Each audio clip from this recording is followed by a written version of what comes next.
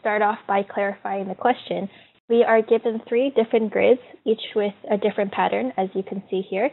And we are asked to rotate them so that when we put them on top of each other on the final grid that I'll use here, we can cover the maximum amount of squares possible in this grid. So I'm going to start off by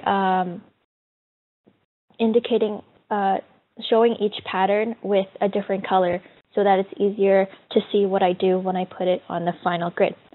So let's start off with, let's choose yellow. I'm going to use yellow to show this pattern over here. Oops, this one.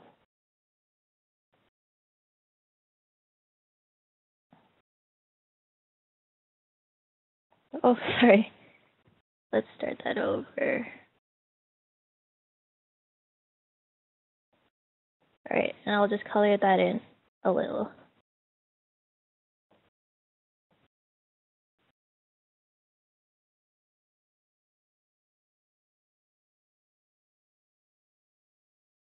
Okay, next I will choose a different color to represent this pattern.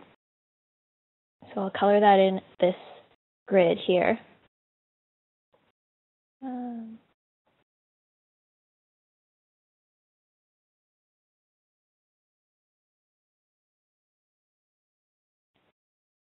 And lastly, the last pattern will represent this pattern, or sorry, the last color will represent that pattern, and I will draw that out here. So basically what I've done is just repeated the patterns using different colors in bigger grids so that you can see what happens when we put them on top of each other on the big grid on the right of the screen. So let me just color that in. Okay, so what I'm going to do first is I'm going to use this big grid to place the different patterns on. So I can start with the green grid. So that's this, oops. So that's this one here. And since this grid is currently blank, there's nothing on it. So it doesn't matter what rotation I start with. So I'm just going to do the same pattern that I have here and do an outline indicating, so basically, since this grid is bigger, I'm not going to color it in all the way, but I'll just do an outline, which means that all of these squares will be colored in this color. And let me know if this is confusing. But these squares that I've indicated are colored green. And so right now, what we've done so far is included the green pattern. Now, what we have left are the yellow and pink patterns left to put onto the grid. It doesn't matter what order we put these in, since the final result will just be all of the patterns stacked up on top of each other. So let's start with the yellow pattern first. First, let's see what the yellow pattern looks like when it's rotated, since the question says that we can rotate the sheets, which means turn them clockwise or counterclockwise. So I'm going to start with what happens if we turn this grid counterclockwise. So I will draw that over here. Using the same color, if we turn this grid counterclockwise, then we will end up with a pattern that looks like this.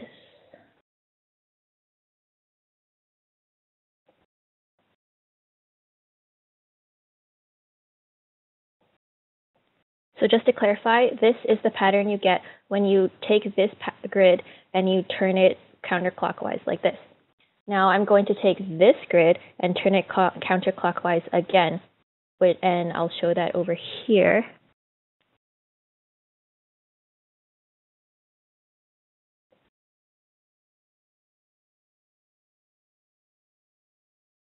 So if you take this grid and you turn it counterclockwise, you will get this result. Now, notice that this grid is the same result as this grid, which means that if you keep turning the grid counterclockwise, you will end up with either this pattern or this pattern. So basically, the two options for the yellow pattern rotations will be either this or this, if you keep rotating them. So if you go back to the question, it says it's asking for, let me highlight it here. It's asking for the maximum possible number of squares that will be colored if Paige puts the three grids on top of each other in such a way. So if you go back to our main grid over here, you'll see that there are still 1, 2, 3, 4, 5 squares that are not yet colored, and mostly they're on the top row. So if we want the maximum possible of squares that are colored, we should look into covering more of the top row. So between these two patterns, you will see that this rotation of the yellow pattern covers two squares of the top row, whereas this one only covers one square. So we are going to use this pattern. Check. I put a check mark, but it's a little light, so I'm not sure if you can see. And we will move this pattern and put it on our big grid to show that we are stacking the two patterns on top of each other.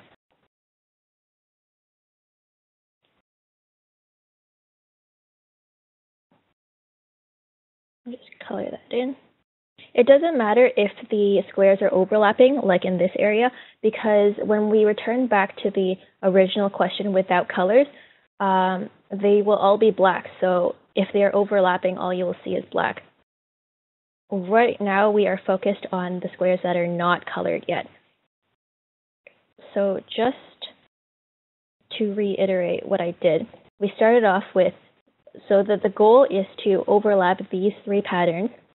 We started off with the green pattern, which is this one, and we just drew it onto our main grid. Next, we took the yellow pattern and see what it would look like if we rotated it counterclockwise and kept rotating it.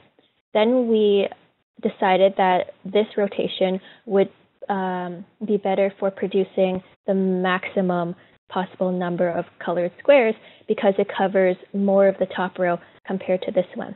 And so we took this pattern and we put it on top of the green pattern in our final grid.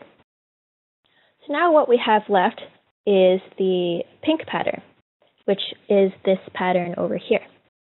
So I'm going to do the same thing that I did with the yellow pattern, and we'll see what happens to this grid when we turn it again counterclockwise. So I'm going to do that down here. So first off, if we take this pattern and we turn it counterclockwise, we will end up with this pattern.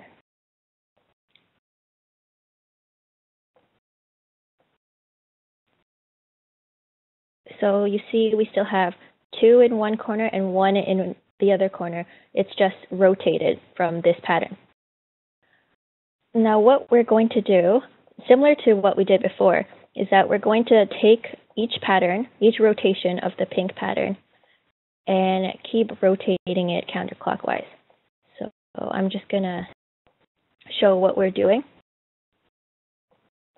Taking this and changing it counterclockwise, just like we did before.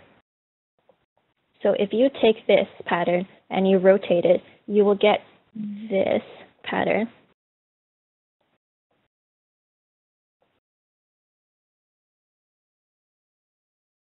Again, if you take this pattern and you rotate it counterclockwise, you will get this.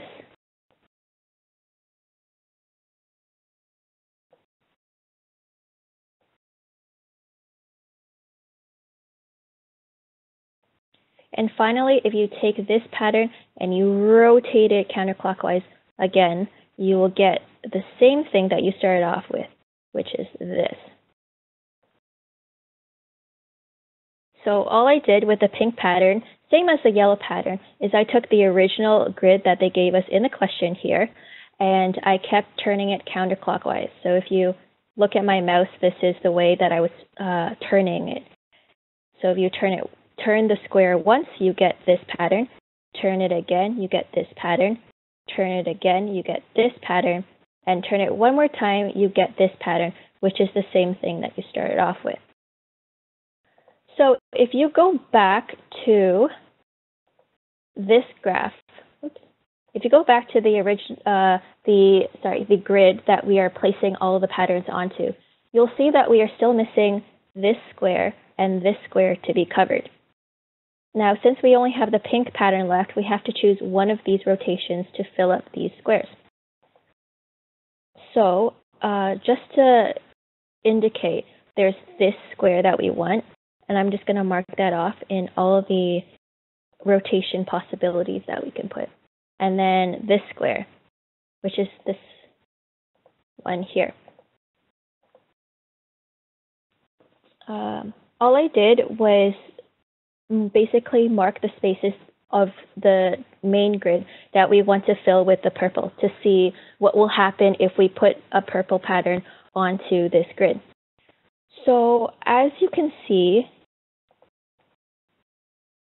there is no pattern or rotation of the pink pattern where both x's, so the x's represent the spots that we want to cover, there is no pattern where both x's are covered by the pink pattern, which means that we cannot cover the whole grid. However, there are three patterns, this one, and this one, where one x is covered. So in order to get the next best maximum possible number of colored squares, we can choose either this pattern, and this pattern. Since the rest of the pink pattern will just overlap what's already on the grid, it doesn't matter which one of these three that we choose. So I'm just going to go and choose this one. So now I'm going to take this pattern, this rotation of the pink pattern, and put it on the main grid with the other patterns that we've already put on.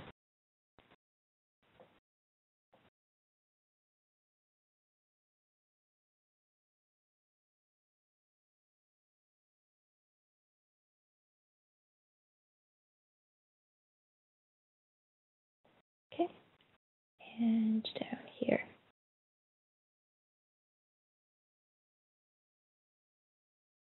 Again, remember that if it's overlapping, that doesn't mean anything because it'll just be black when we change it back. So all we care about is which squares are colored and which squares are not colored. Doesn't matter what color is on it.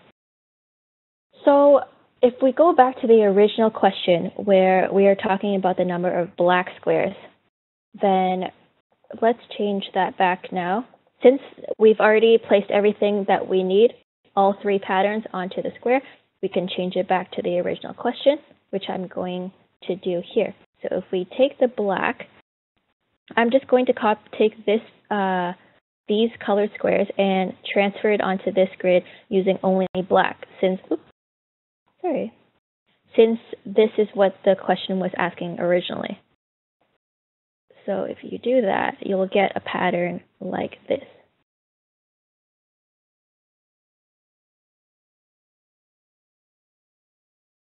All right, that will be the outline, and then you just color it in.